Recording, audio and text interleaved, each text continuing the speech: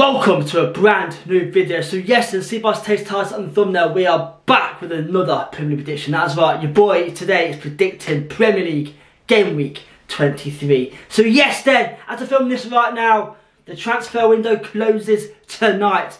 Thursday night the transfer window closes, and there's been a lot of activity in the past few days. So yes then, I'll break down each side's last game, all the updated news, and also I'll give my prediction at the end of that conversation. So yes, then like to the video, hit that like button, subscribe if not ready. Without further ado, let's get straight into the Premier League Game Week 23. First up, we have Everton versus Tottenham. Everton drew 0-0 to Fulham midweek. You know what? Overall, good point. But a certain team below them won, which means that sees Everton sit in 18th place. That is right, man. Everton are in the relegation zone.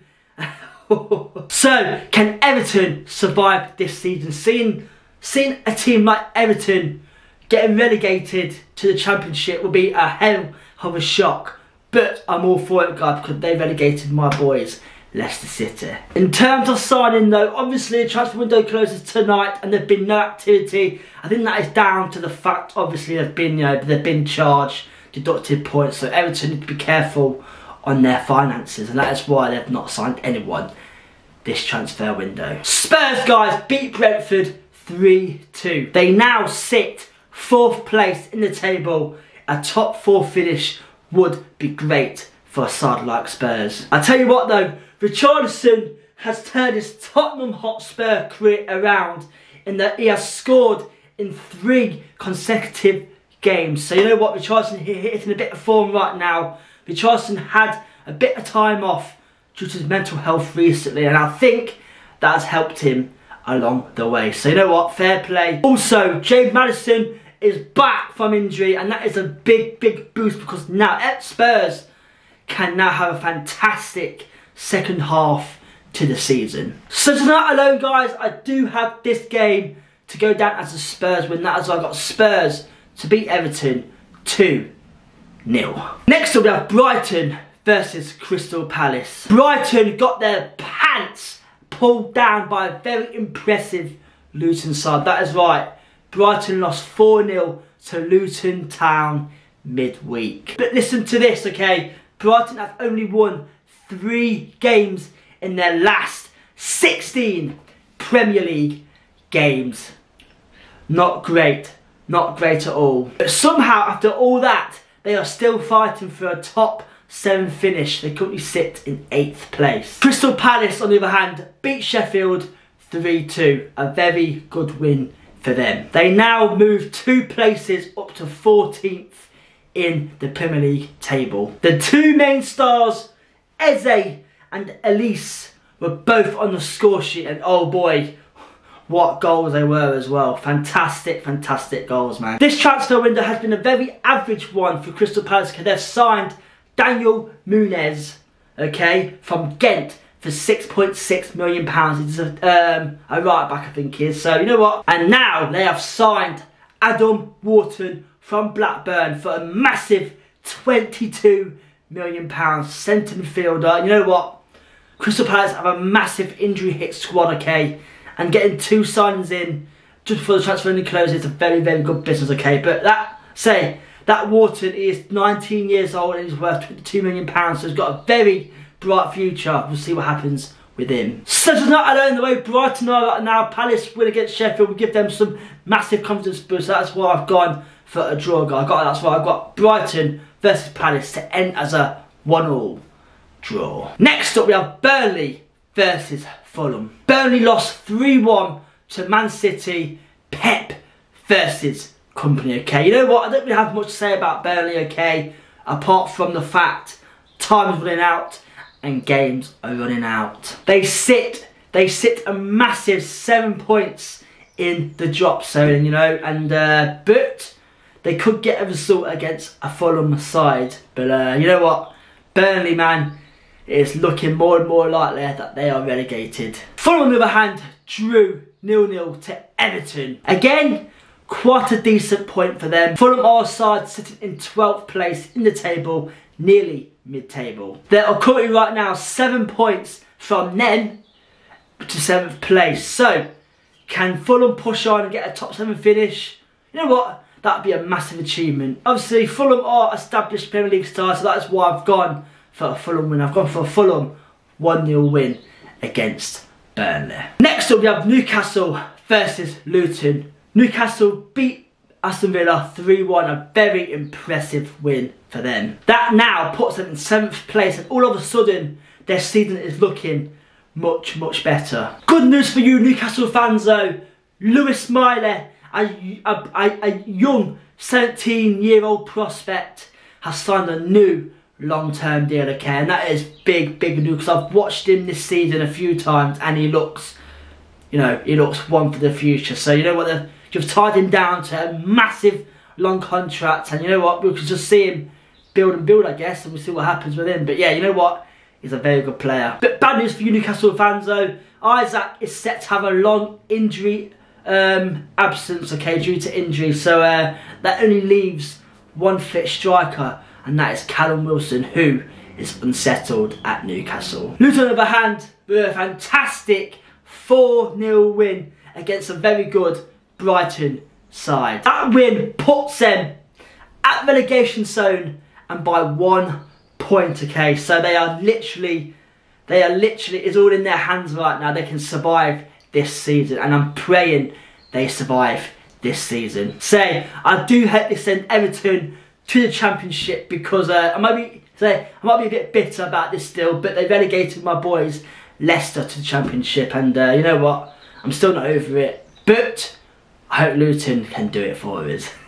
Newcastle have been hit and miss this season, and Luton will have a massive boost from that 4-0 win. So that's why I've gone for a very interesting draw, guys. I've gone for, that's right, that is right, man. I've gone for Newcastle versus Luton to end as a 1-1 draw. Next up, we have Sheffield United versus Aston Villa. Sheffield lost 3-2 to Crystal Palace midweek. Just like Burnley, guys, I said to you earlier, time and games are running out, okay, and it's looking more and more likely Sheffield are relegated. They are massive, 9 points in the drop zone, guys. So every game they lose now is 1 game less to survive, okay, and you know what, 9 points is a massive, is a massive gap, and they need to find some points, because if they keep losing, then unfortunately it's going to be a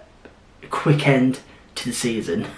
Well, here's a stat for you. They've only won 2 games out of 22 matches this season, okay, and that just says it all about their season, okay. They've only got 10 points, and I don't know what happened with Sheffield. I think it's bad times, you know, I can't see them surviving, but we should find out what happens. Let me know in the comments, do you think Sheffield will survive? Let me know, man, let me know. Villa, on the other hand, lost 3-1 to Newcastle, okay.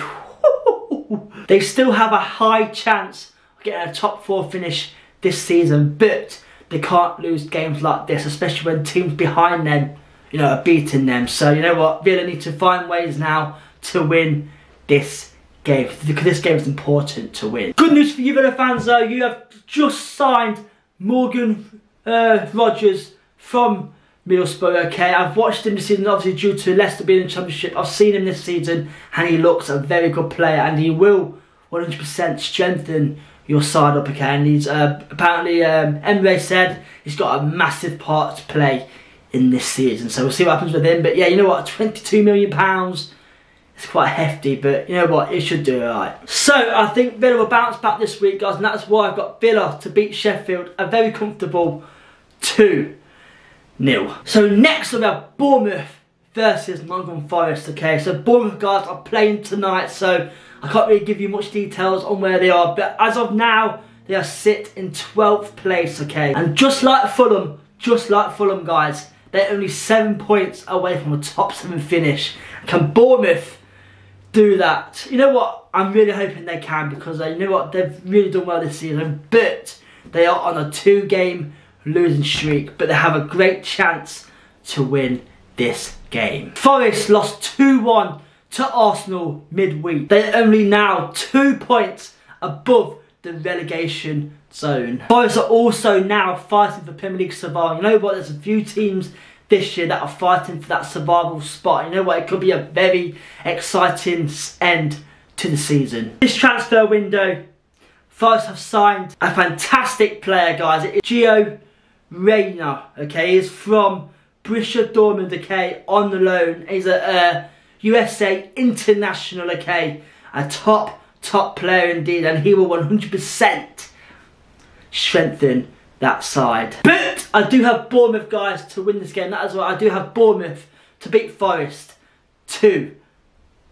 Next up we have Chelsea versus Wolves. Chelsea lost 4-1 to Liverpool mid-week, okay? Honestly, guys, I've watched Chelsea and they lack a massive connection and communication barrier, okay? And that is a big part of the football game, okay? And you know what? I think it's, like I say, it's just down to all the signings, okay? They've got a lot of work to do if they want to get to where they were, you know, years ago. But you know what? It's not looking good. It's not looking good. Good news is, though, your summer signing from last season, Nkunku, is back fit and ready to go. So, you know what? He'll be a massive boost because he's a very, very good player, okay? And they've missed someone like his outlet who can, like, you know, cause chaos in games. They sit in 10th place, okay? They can still get a top 7 finish, but they need to start winning these games. They're up against Wolves, okay, guys? Wolves are playing tonight against Man United, okay? Right now, they sit in 11th place, 2 points behind Chelsea. So Wolves will want to win this game against Man United tonight and also this game. So you know what? In their last 5 games, they have played 5, won 4 and drew 1. So they're in a bit of form right now, okay? And Pedro Neto is also back from injury, and that is, like I say, he's a star boy player, and he's, you know, he's back and he's going to be cause a bit of trouble. So just on that, I have gone for a Wolves win. That is why I've got Wolves to beat Chelsea 2-0. Next up we have Man United versus West Ham, okay? Like again, these teams are playing tonight, so I'm a bit ahead of schedule, okay? But Man United, guys, currently right now 9th place, okay? And they're only 3 points away from West Ham, who's sitting 6th. So Man United need to win these games, okay? And they're up against 2 good sides, Wolves and West Ham. So and obviously you see it all online right now. Marcus Rashford has been seen partying, okay? And that is literally, guys, that says it all about Man United right now. Their dressing room is not there, okay? Their dressing, you know, they've lost faith in everything at Man United, okay? And I don't know, man. It's a weird season again for Man United. We'll see what happens. They're up against West Ham, okay? Who's sitting 6th place, okay? They obviously signed Calvin Phillips on a loan deal, okay? Their new Declan Rice, but like I say, they've lacked striker, and obviously the transfer window closes tonight, and they haven't signed any striker at all. So again, that is their big problem, a striker. But I've gone for a very interesting draw though, guys. I've got Man United versus West Ham to be a 2-2 draw. Next up we have first versus third. Arsenal beat Forest 2-1. Due to Man City winning their last game, Arsenal sit in third just by goal difference. They have won 2 games in a row now, so that will give them some boost going into this game. Jesus and Saka have played well together in the last few weeks. So can they build on that and become a massive partnership? Let's find out, man. Arsenal need this win more than Liverpool, but Liverpool beat Chelsea 4-1 midweek. They sit 2 points clear and they look on a mission to win Klopp his last Premier League trophy for them. Left back Conor Bradley looks a very good player, okay, and he will provide support for Alex Robinson. But Van Dijk's comments has hinted he may leave next season if Liverpool's future is not sorted out with a new manager. But I do have this game, guys, as a Liverpool win. I've got Liverpool to beat Arsenal, a massive 3-1. We are down to the final game this week. It is Brentford versus Man City. Brentford lost 3-2 to Spurs midweek. Neil Maupay has been on fine form since the return of Ivan Toney, okay? So can they build again a partnership?